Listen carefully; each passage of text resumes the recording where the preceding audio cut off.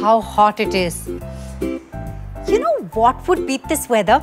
A nice cold ice cream. Time for me to get some.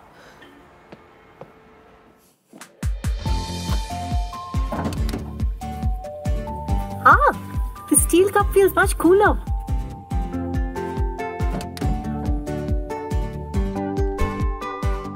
But wait a minute. If they were both in the same refrigerator, why does one feel colder than the other?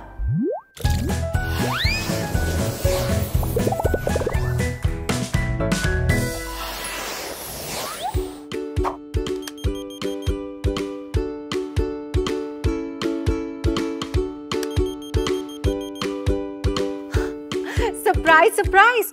Both the ice creams are at the same temperature. Can you guess why the steel cup feels colder than the paper cup? Well, simply because our skin does not actually sense the temperature of the object that it touches. Okay, you look confused. Let me explain.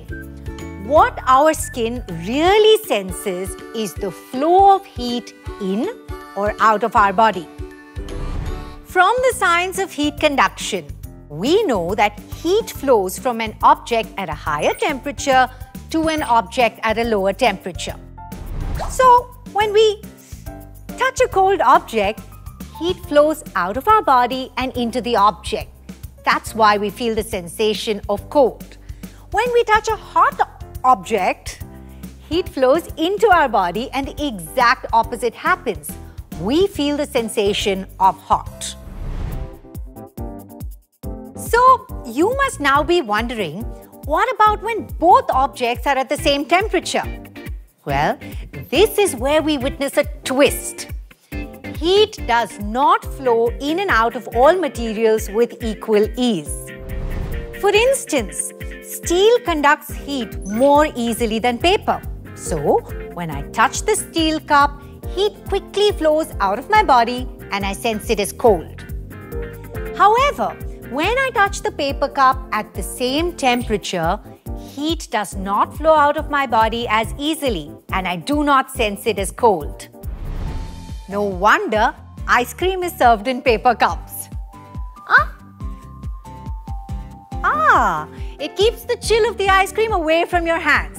And besides, paper cups are way cheaper than steel cups. Interesting, isn't it? Well, there's so much more to learn about the flow of heat. So, go check out all the fun stuff on the BYJU'S app. Actually, now can you tell me if an ice cube will melt faster on this steel plate or on this paper plate? I will await your answers in the comment section below.